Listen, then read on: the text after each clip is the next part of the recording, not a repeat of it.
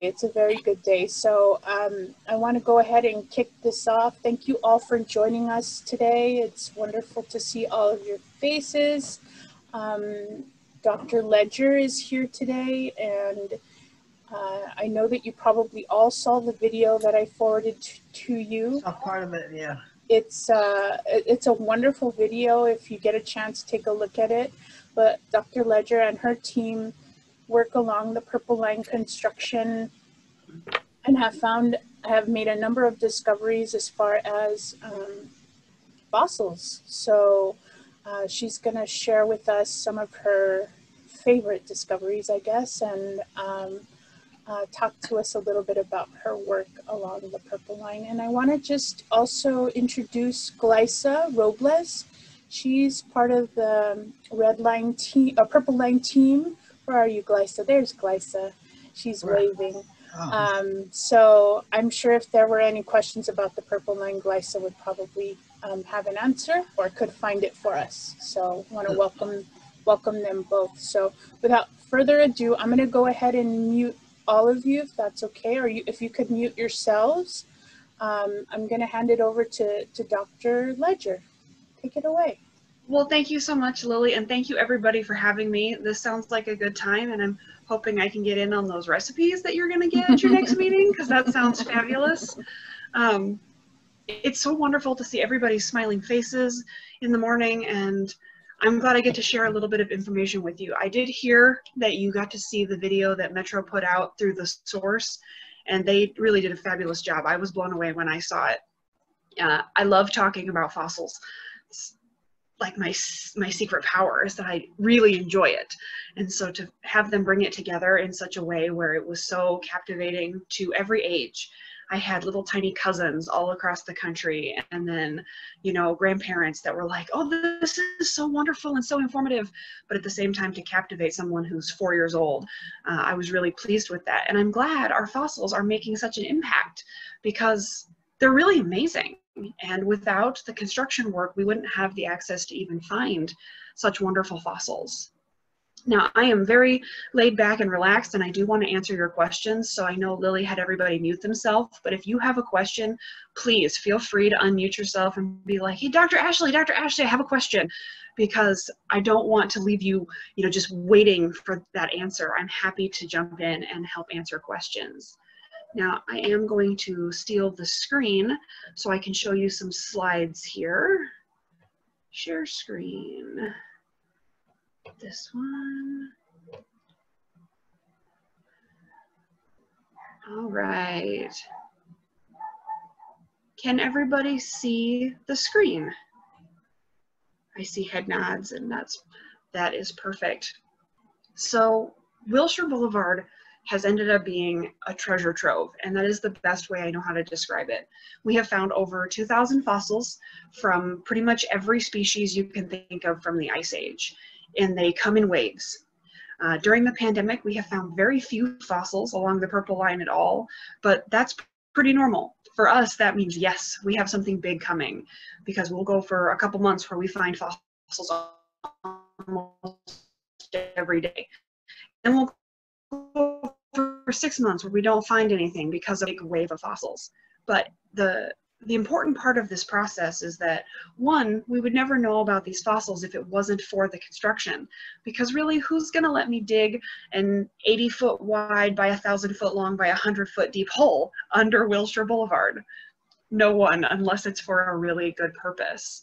And we go right past the La Brea tar pits, so we know that we are in very fossiliferous sediments. So every day is exciting. I see a message popped up, Lily, that there's someone in the waiting room. I'm not sure how to access that. Would you like me to hit admit, or did you get them? I see I have an admit button. I got them. Perfect. It popped up on my screen. I'm not used to those notifications. Sorry. That's okay. Now, I do want to talk a little bit about how this works. Since you're all working with, transportation and folks using the bus system, I get that construction can be a bit of a hassle. It creates more dust, it creates more noise, it slows down traffic just a little bit. But remember, even during all of that disruption, there is science happening behind the scenes.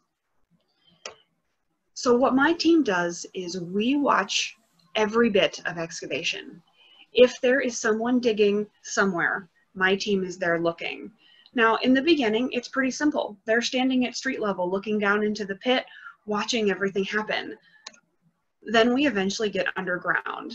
The cogstone monitor is the woman on the far left of the screen, and you can see that they're there digging away, and she is there watching every single bucket of dirt.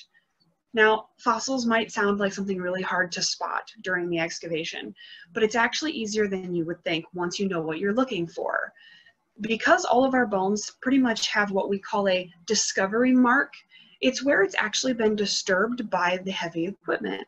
So it's got a scratch or a break, but that fresh cut is a very distinct flash of color and texture that looks so different from the dirt around it. Our monitors go, hey, we found something, we need to take a look at that. Now, other times, if you can imagine, we're finding small fossils, vertebrae, tail bones, limb bones from smaller amphibians. Well, as you can well imagine, You're breaking up, Dr. Ledger. The dirt. Uh-oh. Am I back? Yes. Yeah. Can you hear me? I have no idea what happened. Technology and I are not friends, probably because I play in the dirt all day long every day. But if it breaks up again, let me figure it out. Anyway, I'll just go back a bit. So as you can imagine, there are some fossils that are smaller, and you can imagine they just get picked up within the scoop of dirt, and we don't necessarily see them in place on the ground. But since our monitors are there all the time, and that's what they watch, is they watch that dirt being moved. When a fossil comes out of that dirt bucket, it just has a very different shape than the regular dirt. And so it gives them a pretty quick glance of, hey, I need to take a look at that. And we have a very close working relationship with all these operators. They know to keep an eye on us so that when we want to see something, they can give us the sign for, go ahead and take a look, we'll wait. Now this is our monitor here in the foreground, and you can see this is a very precarious area. There's two different pieces of equipment working very close together, and safety is the most important thing. My monitor does not want to be standing between those pieces of equipment, so she's actually monitoring underground using binoculars. So we do whatever we need to do to stay safe and still find fossils. And it's been quite interesting. Every single one of my staff members has found fossils at some point. So they're all very excited, and they have a bit of a competition going between them, who can find what and when. For example, Frank is my monitor who's been with us since basically the beginning. And Frank does not have very good luck finding fossils. He has only found a handful, but he did find the nearly complete mammoth skull. So by Frank's count, he's still winning. You know, other times it's a little easier. It's flat and open. This is underground under Wilshire Boulevard. And so this monitor is assigned to this piece of equipment, and she will follow it around all day long and keep an eye on whatever they're digging. And if you can imagine, the operators actually really like working with us, because when they find something, it's commotion and hubbub and excitement. And can't you imagine being these men and women when they go home from a day of work and they sit down to dinner with their families, and their families say, oh, how was work today? And every day they say, I moved a lot of dirt. But then on any day where they find fossils, they say, well, I moved a lot of dirt and we uncovered so many fossils and they're from these animals. Can't you just imagine how excited their families are? It's got to be a great experience. So once we find fossils, we immediately get to work. We want to get those fossils out of the ground as quickly and as safely as possible so that the work can go right back into that area. Now, the best part of this is we don't ever stop the work. We'll take a look, see if it's a rock or a fossil. If it's a fossil, we say, sorry guys, we need to dig right here. Can you move 50 feet that way? That gives us an area of safety, but allows them to continue working. And then as soon as the fossils are out, we say, okay, you're good to go. Please dig a little deeper for us, because really they're doing the heavy lifting for us. They're doing the excavation that most paleontologists do by hand. Now this was the first fossil find from the purple line. This is the beginning of it. You can see there's several boxes littering the site full of bone fragments, and so we knew we were coming up to something. Now, the excavator that was working did happen to hit the end of a bone, and it shattered it into lots and lots of little pieces. And so we started collecting those pieces until we basically followed them like a treasure map. Okay, here's where the pieces are strewn. If we follow this backwards, we'll eventually find the source. And we did. It ended up being a mammoth tusk. And ivory is what tusks are made out of. And ivory is kind of a museum curator's worst nightmare. It is very, very brittle and breaks very easily. Now, if you've ever been to a doctor's office where they have the water machine with the stack of conical cups, the little cones stacked inside of each other, that's how mammoth tusks grow. They are stacks of ivory cones. And so when the excavator hit the end of one of those cones, it shattered into this box of pieces. But we were able to follow it back, find where it started, and we actually found a complete 3-foot section of this tusk. But while digging, we actually found another mammoth in the same vicinity. This is the mammoth skull. This is me and a coworker underground working on excavating this. And it's hard to imagine, but mammoth tusks or elephant tusks are their teeth. It is actually part of their dental battery. Tusks are their incisors. They're these front 2 teeth here. They just get really long and curved. And so we're looking here at the sockets for their tusks and its 2 tusks. Now, when you think mammoth, you think giant animal, and you're correct. But the mammoth skull we found is from a juvenile. This animal was between 6 and 10 years old when it died. So in terms of mammoth, it is quite small, but still it's a beautiful specimen. This is what it looked like underground once we were able to excavate all the way around it so that we could start putting a plaster jacket around it. Now, when everybody thinks mammoths, they think cute, cuddly, big, furry elephant. And that is correct, but that is the classic woolly mammoth. Southern California. Snuffleupagus? Very much like Snuffleupagus. Snuffleupagus is a great analogy for a woolly mammoth. But here in Southern California, we did not have any woolly mammoths. It was much too warm for them here. They prefer colder climates like Canada and Alaska, and even farther north like South Dakota, North Dakota, that kind of area. Down in Southern California, we have the temperate climate mammoths, and they are called the Columbian mammoth. Now, this is an artist's rendition of a Columbian mammoth, and you'll see that it looks a lot like an elephant. Now, the trick is to remember the size perspective. So if you've ever been to a zoo or a circus, you've probably seen the Asian elephant. It is still a very large animal, but quite small in the world of elephants.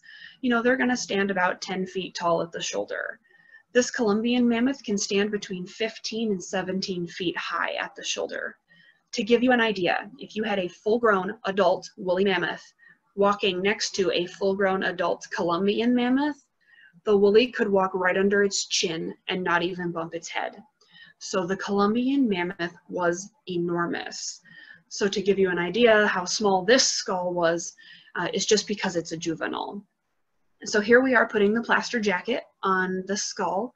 The plaster jacket is a mixture of plaster and burlap strips. It's very robust, very strong. And then because the specimen was so big, we actually used rebar and 2x4s. And we built those into the jacket to give it stability, not want those tusks to snap off while it was being transported.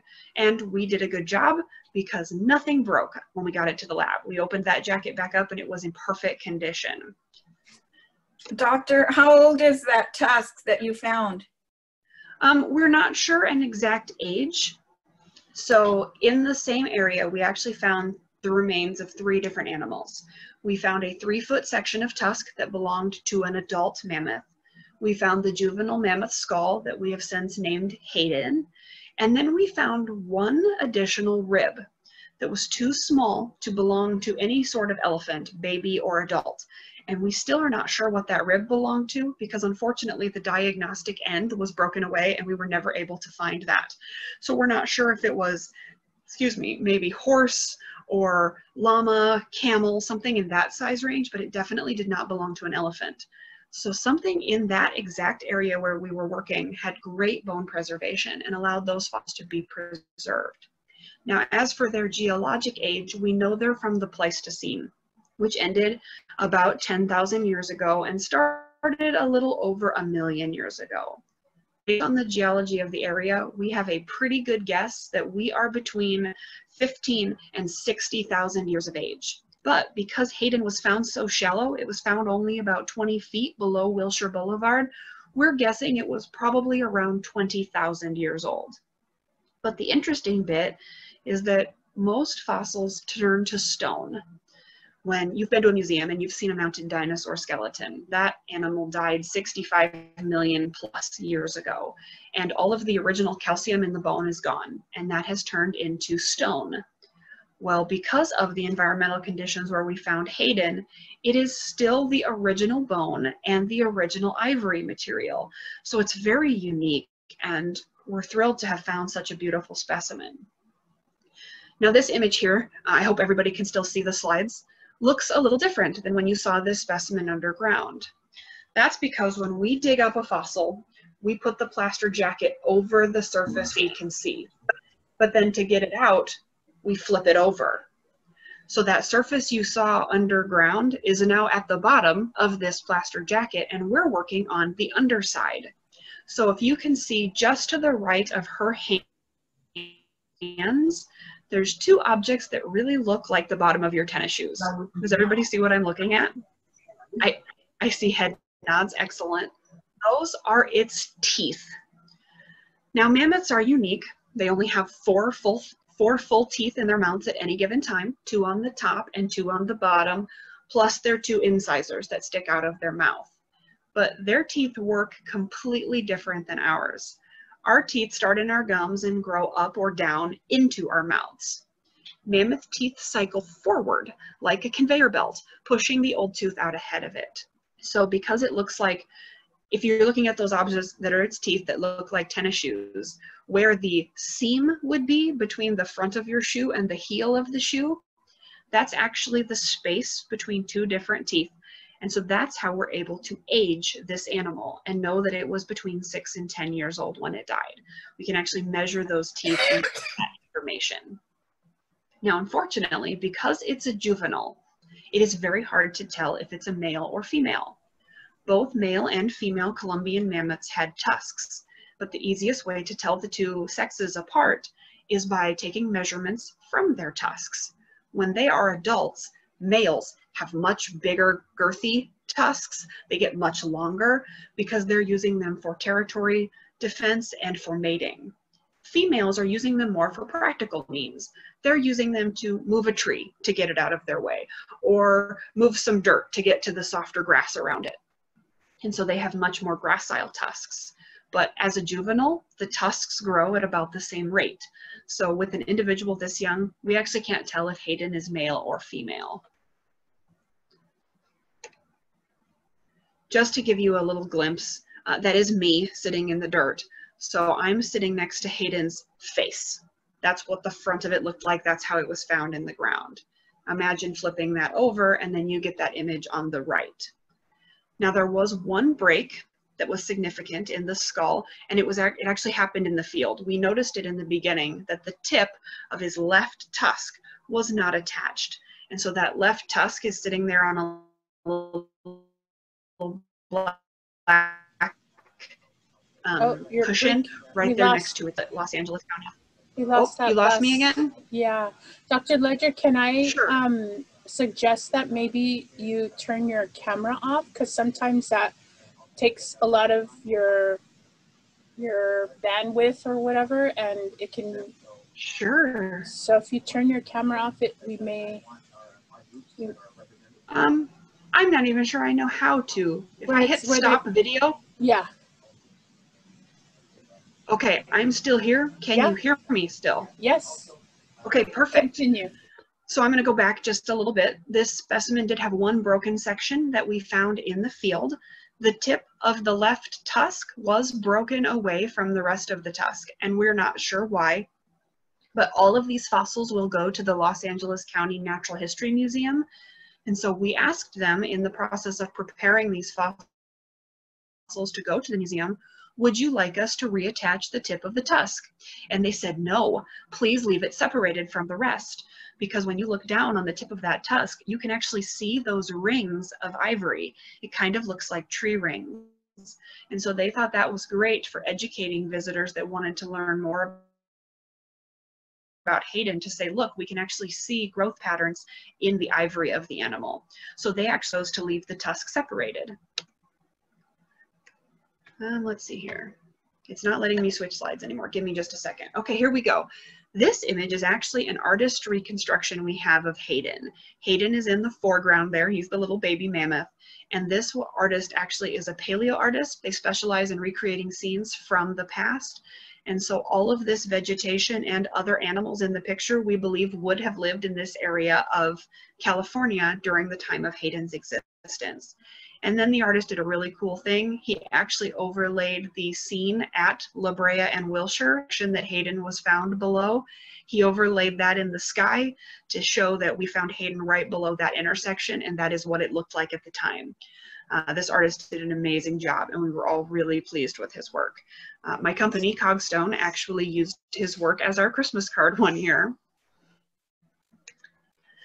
Now, of course, we've talked a lot about the poster child for the purple line. It was the first fossil we found. It made it all over the news, both locally and nationwide, and a really huge deal. But I also want to point out some of the other really cool fossils we've found. This here, you can see it is quite long. The increments on the measuring tape are in centimeters. So we're looking at over 1 meter in length, so just over 3 feet. This is actually a humerus, or the upper arm bone, from another mammoth, found in a completely different area of the station, so we do not believe it was associated with the other elephant material we found. So we're finding both mammoths and mastodons, which has been really exciting because they were some of the dominant animals from the time. But we're also finding things that are very unique. This is an ulna, or the forearm bone, from a camelops. Yes, camels were native to Southern California. Wow. Camelops is an ancient ancestor to modern camels, was probably a single humped dromedary, and camels did not do well in North America. They went extinct in North America and thrived in places further south.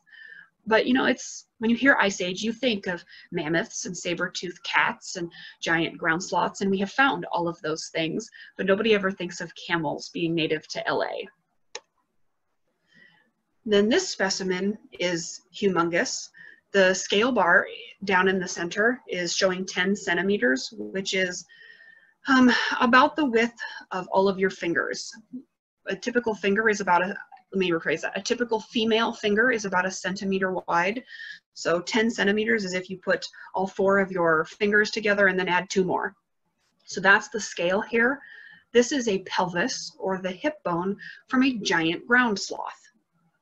And because it is in such good shape and we can see the distinct curvature of the birth canal, we know that this animal was a female. And so it's named Shakira because her hips don't lie. Now, I'm sure you are all a little puzzled. I said giant ground sloth. When you hear sloth, you think slow, cute, leaf-eating creature. Well, when I say giant ground sloth, I'm still talking about a slow, cute, leaf-eating creature, but it's the size of a Volkswagen Beetle. These animals were enormous, and they actually had really huge claws, which seems like a weird thing for a plant eater to have, but it's really not for defense. It's to make eating a little bit easier, because when you're the size of a Volkswagen, you need to eat a lot. And so they use their big claws to grab branches and literally just strip the leaves off of them and then shove all of those leaves right into their mouth. Now, if you have one of those herb shredders where you can put like a sprig of thyme or rosemary through a little hole and it strips off all of the herbs for you to use in cooking, that's basically what the giant ground sloth used its claws for, to get leaves off of trees. Was it just as slow, Dr. Ledger? We're actually not sure. We assume they are very slow because their bone structure indicates that, okay, so if you're sitting at your chair and you've got your feet flat on the floor, roll your feet so that you're standing on the outside edges of your feet, kind of bows your knees out to the sides. They actually walked on the outside edges of their feet. They not walk on the flats of their feet. And if you're feeling so inclined, feel free to try to walk around just for a little bit on the edges of your feet. Would you go back 2 slides so I can see the picture? The artist? Yes. Thank you. Yes, absolutely. You can kind of see there, it's not real clear from the image, but you can tell on its right foot that it's rolled out onto its edge, and they walk on the edges of their feet. So I cannot imagine they moved very quickly, but they are so large and they do have those big claws that it was probably unlikely that many things tried to eat them. Now, of course, there are some very big, scary predators during the Pleistocene, like the saber-toothed cat and the dire wolf. And we have found remains of both of those along the purple line as well. So we get a pretty good idea that this guy would have had to keep his eyes open while he was eating. He doesn't look as cute though. Yeah, they're not quite as cute as the little tiny sloths we think of today, but you know, for a big gentle giant, I still think they're pretty cool. And sloths are actually one of the more abundant animals we're finding. We have found 8 individual ground sloths, which may not sound like a lot, but for paleontology, it is a massive amount to find of a single species. If you watch the video, you probably heard me say that less than 1% of life on Earth actually fossilizes. So for every animal we find, you have to imagine that about 100 lived in the area. So the fact that we have found 8 giant ground sloths means there were at least 800 of them living in the Los Angeles area, and that's pretty hard to fathom. Now, the 2 most abundant animals we're finding are horses and bison. This is one of the bison skulls we have found, and if you're familiar with the North American bison from, you know, Yellowstone or the Badlands in that area in South Dakota, these animals looked very similar from the Pleistocene. They were just a bit larger. And we have actually found several different bison skulls. We actually have found 3. This one is the one in the best condition and has its full dental battery. It has all of its teeth. And so it is a really beautiful specimen. So we have found 3 bison skulls, but then we have found a 4th partial skull. This is what's called a bison horn core. So I'm gonna flip back real quick and go to this picture of this bison. So you see its horns there, but know that that horn you're looking at is a keratin sheath. It's similar to what's made out of hair and fingernails, but woven very tightly together for its strength. But there is a bone cone on the inside of that, so that when these animals fight with each other, their horns don't just snap off. You can imagine if you had a horn made of basically compacted fingernails and you were fighting with another individual, those would just snap away. But by having the bone beneath it, it allows those horns to be more rigid and protected. So what we're finding is we only find the bone core. We don't actually find the sheath. That has disintegrated over the last 20 to 60,000 years. But this horn core, and from a specimen named Andy, is almost 3 feet long. Now, when this image was taken, we were missing that middle section, but that section was what was hit by the bulldozer. We have all of those pieces, and this horn core is almost completely reconstructed. And so we have been able to fill in that gap.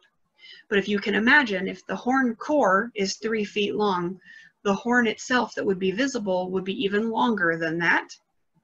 And so from tip of one horn to the other horn of this individual, we're talking about 9 feet. Now I'm going to say that again because that's a lot to take in. From the tip of one horn to the tip of the other horn would be about 9 feet in length. These animals were humongous. Now this is a very grainy image, but I found this one because it was the best I could see that kind of shows the scale. Now it is showing bison latifrons, the long-horned bison form. They're close to a 6-foot adult man and next to the smaller North American bison. So this gives you an idea of just how big this bison was. And so we were so thrilled to have found Andy's horn core. Now here's the fun part.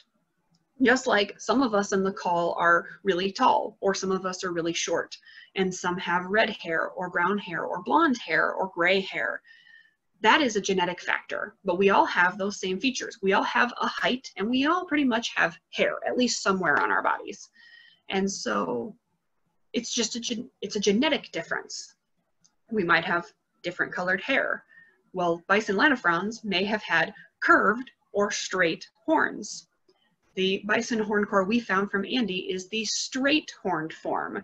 This individual shown in the picture is the curved horn form. Sorry, that's really hard to say.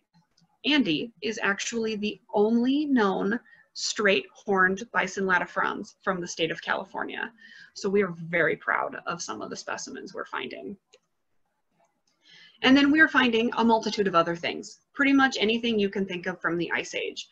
Rabbits, gophers, horses, llamas, deer, pronghorn antelope.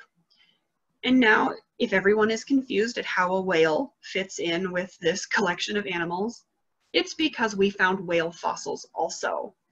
Now, of course, not in the same layers as we're finding the mammoths and the bison and the horses, but about 60 feet exactly to where we found Hayden, we found a broken whale skull.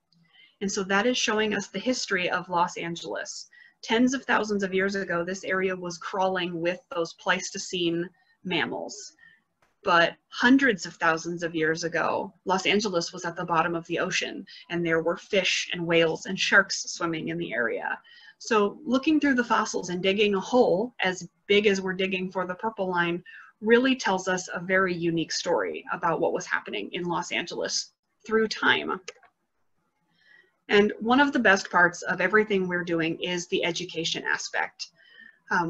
Any chance we are given, we will take actual fossils. These on the table are all fossils found from the purple line. They are all the original fossils. None of them are casts, so that people can come and talk to us and actually get to touch a real fossil.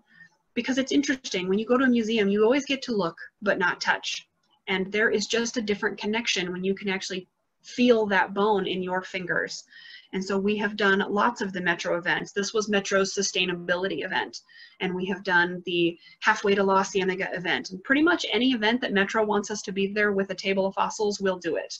I know Glyza was on the call, and I know Glyza has brought her kids several times to come and see these fossils, because there is just something magical about telling your children, look, these fossils were found at an area where I can show you and you can touch them. So we're really proud of everything we're finding, everything we're doing, and we hope to continue to find more fossils. I am going to bring my video back. I'm going to stop sharing so that I can see your lovely faces. Thank you all so much for your attention. And now is when I turn it to you and say, what questions do you have for me? Because I would love to answer them. There's some questions in the chat box. Let me pull that up. Susan wants to know, how did you get this assignment? Luck, pure luck. So when any construction project is happening where there's going to be known fossil discoveries, companies like mine apply to be one of the contractors. So we were actually teamed with Skanska Trailer Shea. They had contacted us and said, hey, we're going to put together this big proposal, but we're going to need a paleontologist. Would you like to work with us? And we said, absolutely. And they ended up being awarded the contract. So we were brought on too. Now that's section 1 of the purple line. But for example, section 2, Tudor Perini and Associates is the company that won the project. They won the contract, and we were teamed with them as well. And so we are working on sections 1 and 2 of the purple line so far. And it is the greatest opportunity because, I mean, every paleontologist in the world would love to dig a pit as big as we're digging, this close to the La Brea tar pits. And so we're incredibly lucky. And for me, even more so. In 2016, I actually got a call from the owner of Cogstone at the time. Sherry Gust called me. Unfortunately, she passed away about a year ago. But she called me and said, hey, do you have your PhD yet? And I met Sherry years before at a La Brea tar pits Christmas party. I was actually in town doing research the same day as their Christmas party, and they said, hey, you're here, you're a visiting scientist, you might as well come to our party tonight. And so I said, okay. And at the party, I met Sherry, who drilled me about my research. She wanted to know every little bit of detail I was doing for my dissertation. And when I finished, she said, okay, good. I needed to make sure you actually knew your stuff because I own the company Cogstone, and we have 2 mammoth skulls in a warehouse that no one knows about. Wow. I got to measure 2 mammoth skulls that were not documented at the time, and they actually are included in my research. And because of my research, they were accessioned into museums, because as a scientist, you cannot publish on a specimen that cannot be studied by other scientists. And the 2 skulls that Cogstone had found long before I ever joined the company were so beautiful, they're now in museums. And Wow. Sherry called me and said, "Do you have your PhD yet?" And I said, "No, but I graduate in about 3 weeks. What's up?" She says, "Excellent. I have a job in LA for you. I know you specialize in Pleistocene megafauna, and there's a subway that's going right past the La Brea tar pits, and we need someone to head that project who has experience working on Pleistocene fossils." And so I graduated mid-May of 2016, and a week later I lived in LA and I worked for Cogstone. Preparation and luck. Yes, and it's been the greatest opportunity I could imagine. We have had so much fun and found so many fossils, and I love working for Cogstone and all the outreach we do. It's been a dream come true, and then I get to work with wonderful people like you. You can tell that you're passionate about your work, and it makes your sharing so much more entertaining and engaging. So we appreciate you. We have a few more questions here. Fran wants to know, where is your lab located?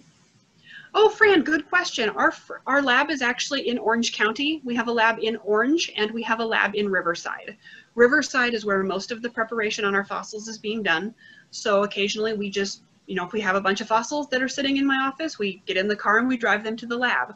Other times, like when we find Hayden, he doesn't fit in anyone's car, so we rented a U-Haul and then drove him to Riverside and dropped him off there. That's an excellent question. So most of the work is done in Riverside, and Cogstone will maintain possession of all of the fossils until each section of the project is done. Because all of our fossils are going to the Natural History Museum, they do not want a slow trickle of fossils. They want them all at once. They'd rather have a semi full of bones so that they can accession them in order. And we're hoping, everyone keep their fingers crossed, that they'll put some of our specimens on display. Because as you saw, some of the bison skulls and the sloth pelvis and the mammoth skull are so beautiful. We hope that the citizens of LA will get to see those on a regular basis. Manuela wants to know, how old can mammoths live? Excellent question, Manuela. A mammoth, if it didn't die from being hunted or getting sick, would typically live to about 70 years old. We know that by their teeth. Once they get up into those really older years, they actually grind flat the last surface of their teeth, and they're not able to chew enough vegetation to support them. So they actually starve to death if they get that old. Now, we're not sure what happened to Hayden, what caused him to die so young. Well, him or her, I mentioned we don't know what sex the animal is. It could have been disease, it could have maybe drowned in a watering area, but we did not notice any bite marks on the skull, so it's very unlikely that he was hunted by other animals. Dr. Ledger, you mentioned that there are things that don't fossilize. Why does something fossilize and not fossilize? Is it just where it dies in the elements, or? That is an excellent question and an excellent observation. Yes, it is very dependent on where it dies.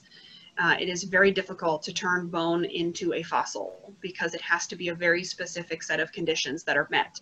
So usually it needs to be buried very, very quickly and exposed to that low oxygen condition so that it does have time and not predated on. As you can imagine, animals of this time, if they find a carcass, they want to eat it. And so you need that rapid burial, that low oxygenation, and that's how fossils happen. Now, we were lucky. The sediment we found Hayden in was indicative of water. So we think it was in a river or a stream in the area at the time, and so that probably helped to bury his very large body in mud quite quickly. It sunk beneath the water and then was able to be buried so that it did preserve as beautifully as it is. Fran wants to know, how did these animals get here? Migration.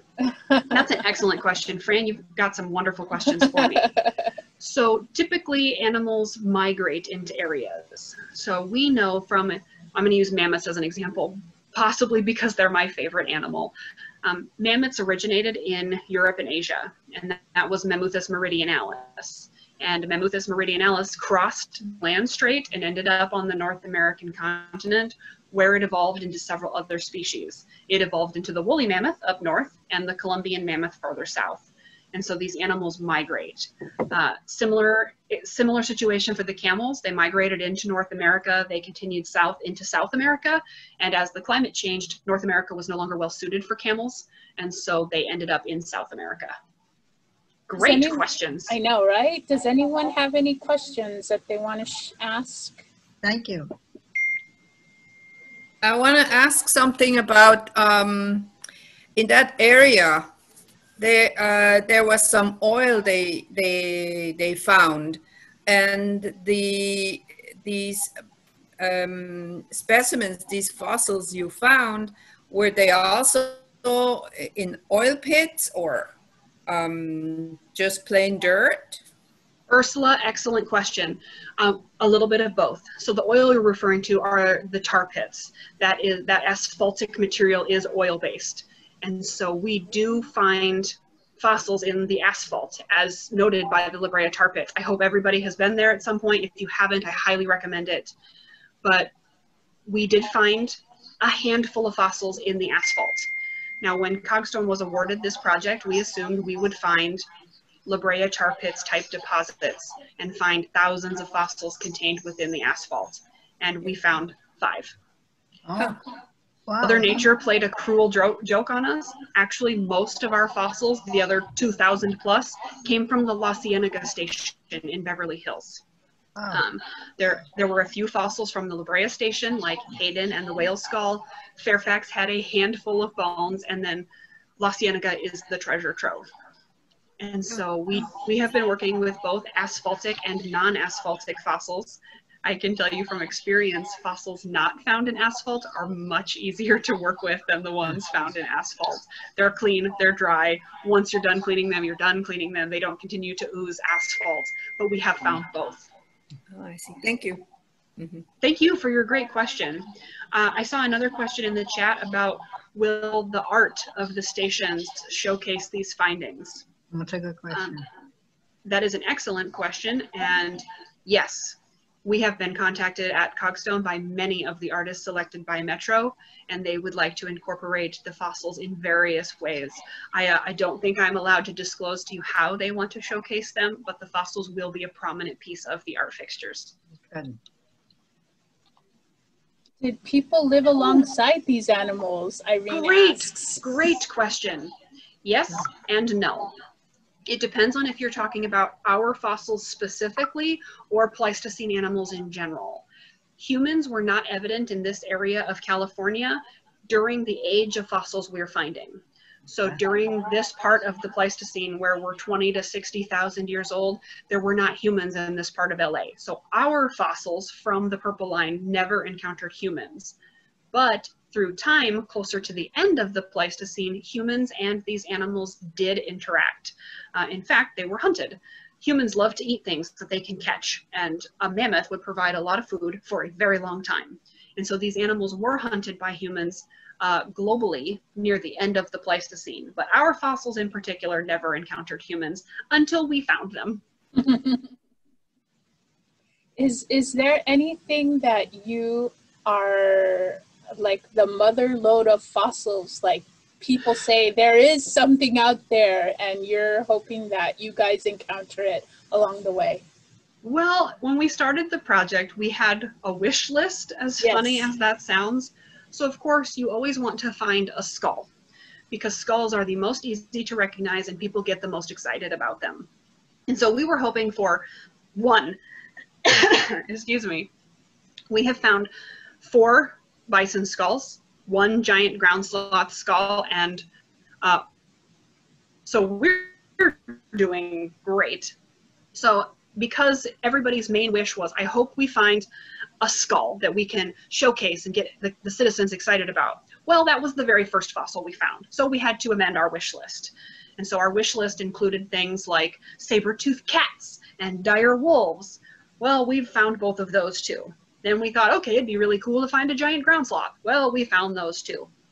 So right now, our wish list basically is very vague. We just want to find more. Yeah. Because every single thing we have found has been so exciting and so beautifully preserved that we're actually excited about every single bone. Now, for me personally, when I lived in South Dakota for graduate school, I worked at a place called the Mammoth Site. If you're so interested and you ever visit the Black Hills of South Dakota, I would highly recommend also going to the Mammoth Site of Hot Springs, South Dakota. It's a sinkhole, and they have found the remains of over 60 mammoths within that hole. And so I had spent my entire career studying mammoths. I'd worked at the Mammoth Site for 10 years. My entire dissertation was on Columbian and pygmy mammoths. And so it was a bit scary for me to leave my mammoth comfort zone and go work in somewhere where it was everything Pleistocene. So for the first fossil for me to be a mammoth skull, absolute dream come true. It doesn't matter to me what they find next. I love it all. That's neat. Any other questions, guys? I see a question in the chat about finding human fossils. No, we have not found any human fossils from the Purple Line.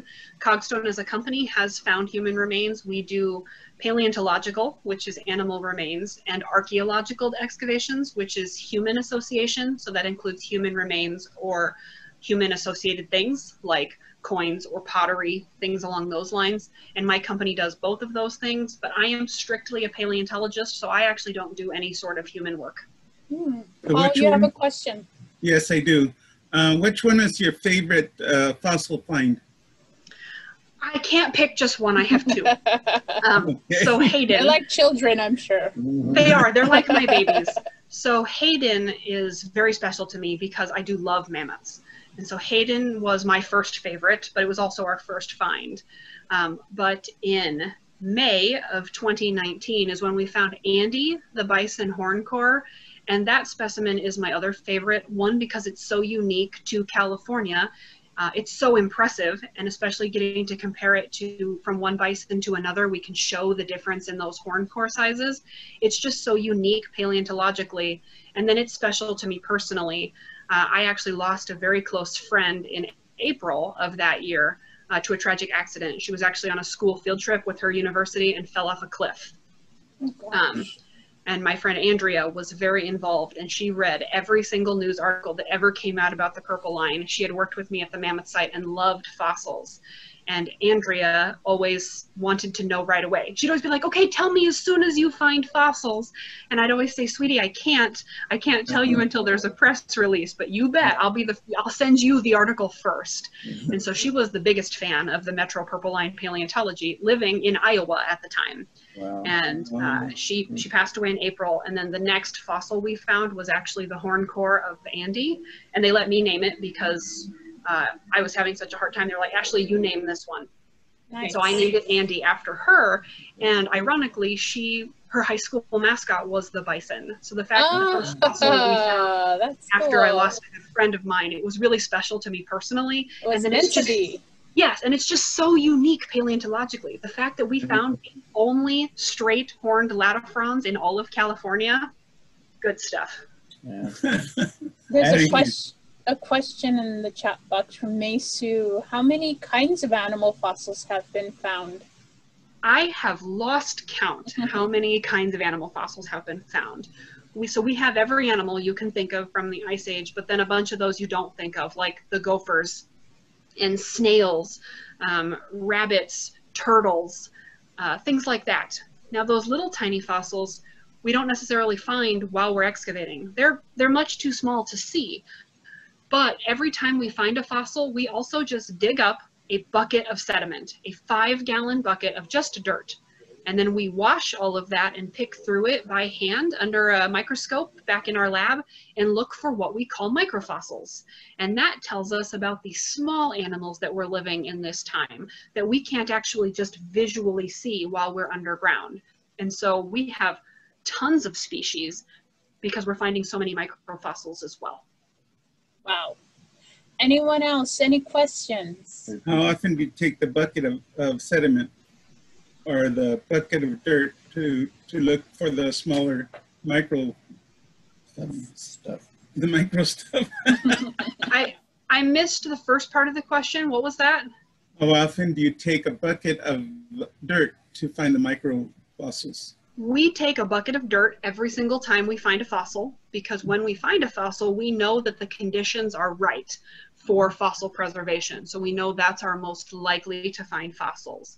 But if we're in a dry spell where we're not finding fossils for several months, we take a bucket every time the geologic layers change.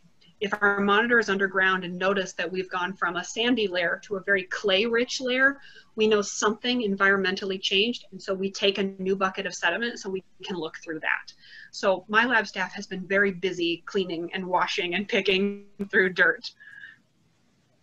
That Thank does you. take Questions. patience. That really Yes. takes a lot of patience. I don't We're know all- that I could do that. We're all very patient, and it is just, it's one of the traits that comes with being a paleontologist. Yeah, yeah.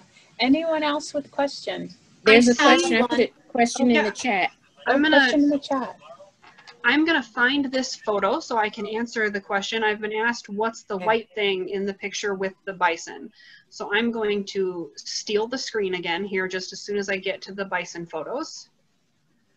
Let's see, I open see your Zoom back up. question. I see your question, Marilyn. What got you interested in this field to begin your studies? Oh, for me, I was 7 years old on a family vacation to the Black Hills of South Dakota, and my family took me to the mammoth site, actually.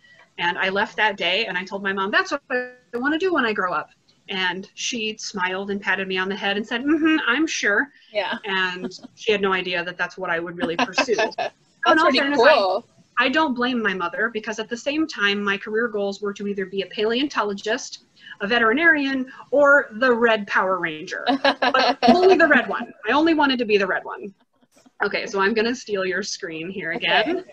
and we're gonna go back and look at bison. Let's make these pictures bigger. If my computer will work with me. Nope, guess we don't get to make them bigger. Okay, well, we'll look at them this size. Can you all see them? Yes. So I was asked about the white thing. Were we referring to this image? Yes, that's what I wanted to know about. This thing in the middle of its nose? Yeah. Yes. That is actually a sandbag. Oh, okay. So we use various sizes of sandbags because can you see my cursor? When I move my cursor, can you all see that? Yes. Yeah. Yes. Yeah. So if you look back here in this big bucket of sand, this bucket is where we are reassembling the broken piece of its face. This is over here sitting in the sand so that the glue can dry, and this piece will be flipped up and it fits right here above that sandbag. Okay. So they have the sandbag there so that they can set that piece back in place and take a look at it and try to fit the edges. Because then here's another sneak peek. This box is actually full of bone fragments. That's where the broken pieces are coming from that they're using to put those back together. And then specifically this big piece right here, this is actually the other horn. We have the horn that sits on this side of its skull. We just haven't reassembled enough of the pieces to attach it yet. So this is the slow, tedious part of fossil finds, but it is why we take so much care in the field to make sure we get as much of the specimen as we can, because we know that people are really good at putting those back together. Wow, that's very impressive. Thank you. Excellent question. Ashley, is there any dig activity continuing, or are you done with that? No, they are still digging actually at La Brea, La Cienega, and Fairfax Station. They're still working at all three on what's known as the appendages. So they're back closer to the surface. And so it's like starting over again. We're back in those early layers of the Pleistocene. So we're expecting to find fossils all over again at all three fossils.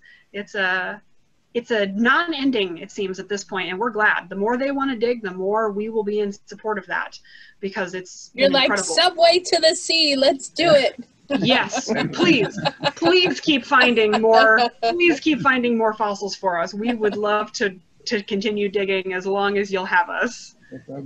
What type of glue or cements are used to put these together? That's Fran.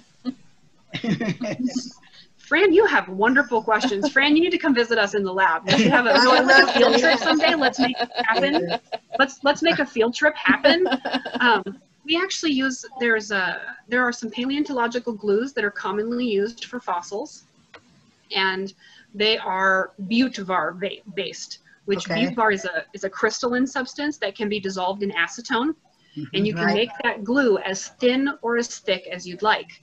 So we make really thin glue that we call consolidant, and we put that basically over everything because it soaks into the bone and hardens it, making it more durable and longer to last long term. Because remember, these specimens had never been exposed to the light of day, and so we have changed their environmental pressure. They were used to the weight of all of the sediment, and so they would break down over time just by being exposed to different atmospheric pressures. So we consolidate them to keep them firm and solid. But then when we have broken pieces, we use a thick version of the glue that is just mixed with less acetone. But this glue is handy because it means that if we ever wanted to take these pieces back apart, we can. They would just need more acetone, and then we could undo all of the work we had done. Right, yeah, okay. Very interesting. I think that we would all love to go on a field trip, so if that's even possible. Oh, Mike has a question. I would love to get to do that with you all at some point. Mike, you got a question? I am a chemist. Could you tell me more about this Blvd adhesive? It's a... No. What is Blvd? Is that a trade name or what it's made out of? I think it's what it's made out of because it's because the brand name is actually called Paleobond.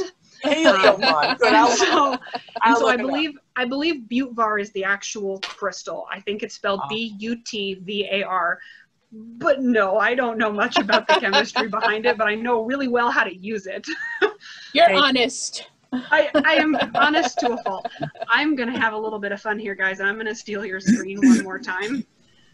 After I got into paleontology, my mom sent me some blast from the pasts. Can you see this picture? Yes. Here's me.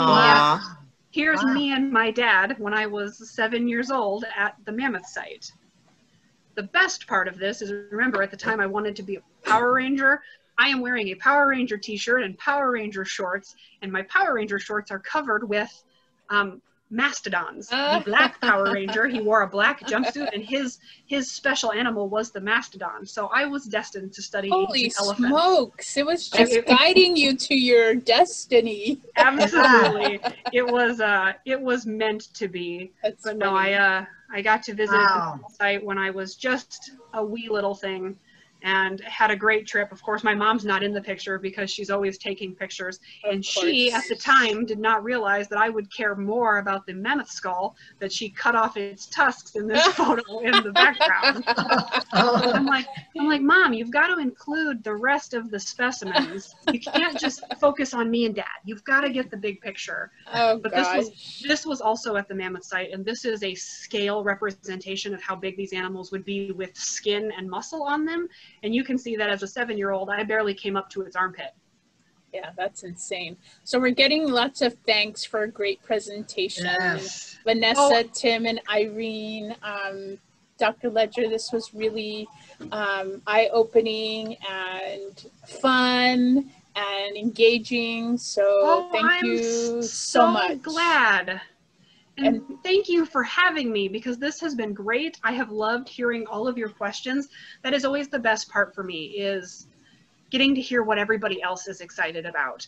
And so the fact that you all have such wonderful questions means the absolute world to me. Thank you for coming.